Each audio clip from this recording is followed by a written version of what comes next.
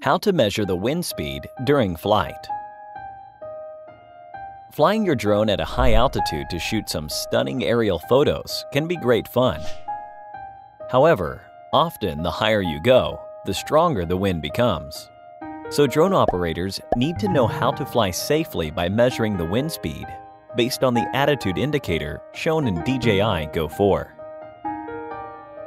When the aircraft takes off and ascends, tap the button on the upper right corner of the FPV screen to display the attitude indicator. The attitude indicator shows the aircraft's attitude. When the drone hovers in place, the blue level will cover the lower semicircle part.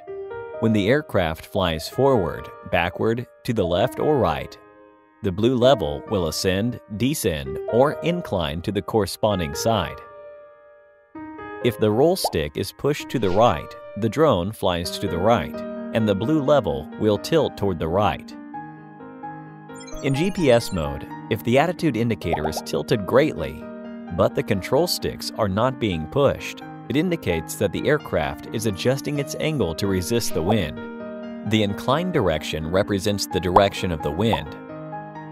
If the drone is moving at a consistent horizontal speed with no control input from the operator, then the wind speed has exceeded the speed that the aircraft can resist, and you should land the drone as soon as possible.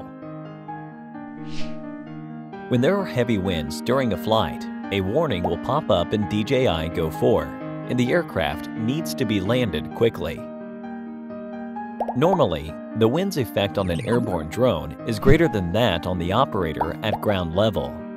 So, the wind level in the weather forecast can only serve as a reference. The wind power at a high altitude may be much larger than the weather forecast. If you feel a strong wind on the ground, do not fly the drone. Strong winds make controlling the aircraft more complex. When the drone is resisting the wind, its battery drains faster, and its RTH speed may also be affected. If a strong wind warning is shown during flight, land your drone in a safe place as soon as possible to avoid any flight accidents due to a low battery level error. Thank you for watching.